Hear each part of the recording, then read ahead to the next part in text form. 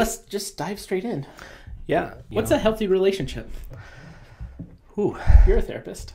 I am. What's a healthy relationship? I feel like a healthy relationship is, kind of quoting our second episode, a relationship where we are given a lot of space. Where we're allowed to be ourselves, we're allowed to have shortcomings, and they're not attacked, they're not criticized. I think they're people that are safe. I think that's really kind of the root of it, the way that I would talk with the client about it, the way that I would see it myself. Safety, again. Yes. Safety. I like to think healthy relationship is safety, but also like a give and take. Okay. Right? Because I can feel safe with someone, but they don't ever do anything for me. And I guess I would argue that, yes, you're right, but I guess it shouldn't be applied. I shouldn't assume. But I think that for me, a relationship isn't safe if I'm not able to participate as well. Because then we feel that kind of gunky, like they're just taking. Take. Yeah. And just to make sure that we're always kind of holding the balance, right? Like sometimes someone's always taking because we haven't set the tone, that we don't say things like, hey, can I give too?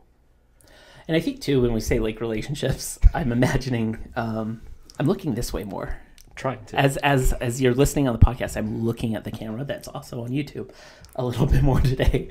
I think that as we think about healthy relationships and giving and taking, it's not just romantic, because I almost think that we almost immediately go to this like romantic place of like, I give a little, you give a little, I give a little, you give a little, versus like my boss, like I need to show up for them and they need to show up for me, right? Yeah. Like when we've had really crappy bosses, it's because they demand and they don't give you anything, right? Yeah. And the same thing with like friendships and like family relationships. There is this like back and forth that's so important.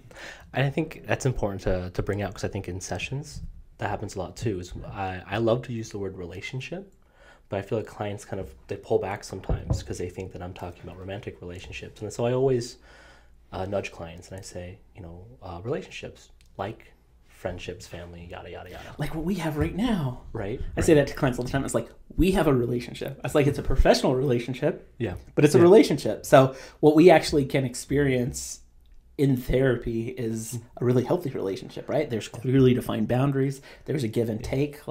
And that's where I'll have new clients come in and they'll talk about like horror stories of previous therapists who just sit and like take notes. And they're like, they didn't say anything all time. And I'm like, you have nothing to worry about with me.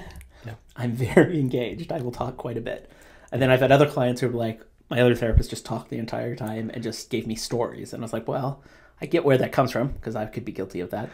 But it's more about like the story should totally reflect what you're going through in your life. Yeah. And just like a relationship, I think a therapeutic relationship is really important because it simulates a healthy relationship, because we're not friends, so we don't have that obligation to make sure that we're always taking care of your, like, this sounds so odd, but taking care of your feelings, because I think it's our job to instead point out what you're feeling and to help you draw those things out so we can step into places friends can't.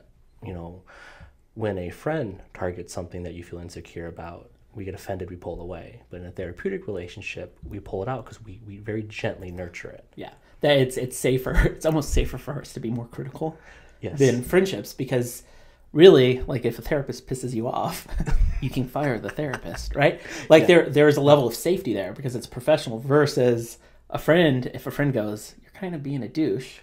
Yeah. Like, that's going to hurt your feelings and you're going to like worry about losing that friendship, versus if a therapist calling you out on your BS behavior, it doesn't feel good, but it's a little bit safer because you can choose to leave that relationship in a very structured way. And I think one thing that's really important for just clients to be aware of and clients to know is nothing that we talk about leaves the room, right? We always hear about it, the confidentiality, the privacy, but I think it's important to know, like, part of the safety in a therapeutic relationship is that your therapist cannot talk about this stuff with anybody else. So